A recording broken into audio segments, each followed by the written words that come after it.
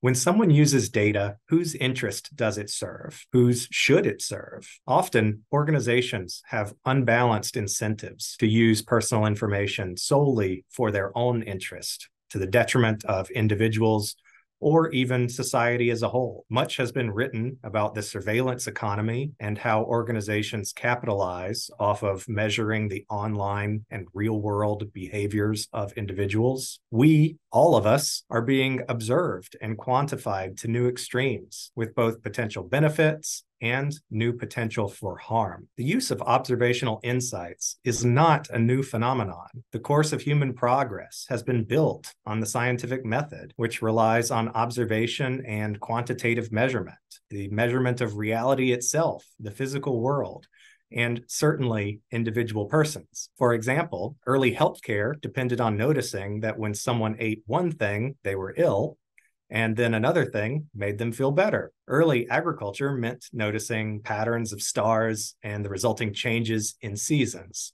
seeing the trend and taking advantage of the pattern. Modern data protection laws give rights to individuals through a personal sovereignty or decision-making power regarding the various facts and statistics that refer to them. But in giving individuals the protection of the state or a right of ownership over observations about themselves, are we in fact giving them a sovereignty over a slice of reality or the ability to control how others may perceive the world? How far should that ability reach? Analogies about data tend to refer to it as a resource for science or industry, such as oil or electricity. I find it useful to think of data in the analogy of shared spaces as a new commons, with both the benefits and the tragedies that comparison implies. Historically, anyone in a community could potentially access or use a common resource, like grazing land, and no one can exclusively own it. This means the resource could be abused in ways that harm people because no one has direct responsibility. Yet another problem that exists today in the context of data. In the past, we as a global society have had to come together and decide what should be a common resource and what could legitimately be claimed by only one party. At the Global Privacy Assembly, as we look out the windows, we're struck by views of the sea. The oceans are a global resource for transportation, aquaculture, or other shared purposes. When faced with the question of how much of the ocean a country can claim, early modern nations judged that the distance a weapon could reach was a reasonable measure of control of that slice of the common ocean. The distance that a cannonball could be fired from the coastline at the time was about the distance to the horizon.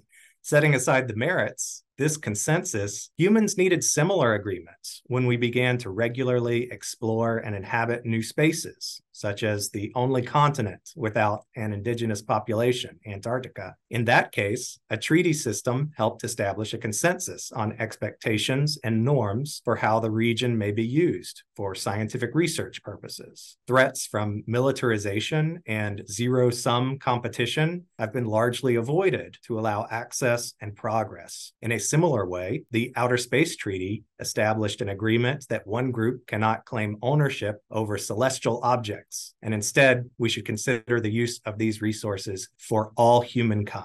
We are fast approaching, if we have not already passed, the point where that conversation is needed in terms of data, algorithms, inferences, profiles, and other uses of observational technology.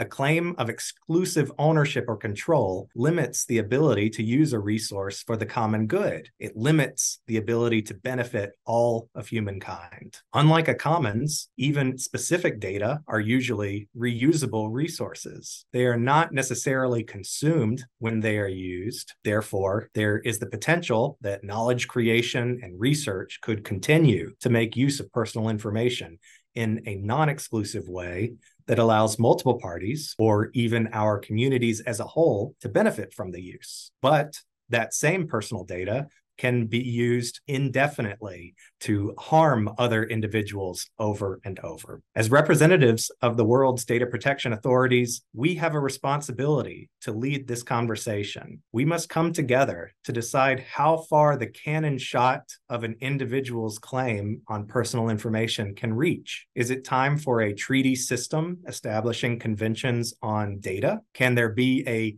cannon shot rule for data? Perhaps it is appropriate to ask this question here in Bermuda, where you are never far from shores or historic forts. As a global privacy assembly, we should begin thinking through this process of international consensus. Let's start by asking, what do we agree on? How can we ensure that a potential use of personal information is trustworthy and fair? And how can we make sure that technologies serve all humankind? Thank you.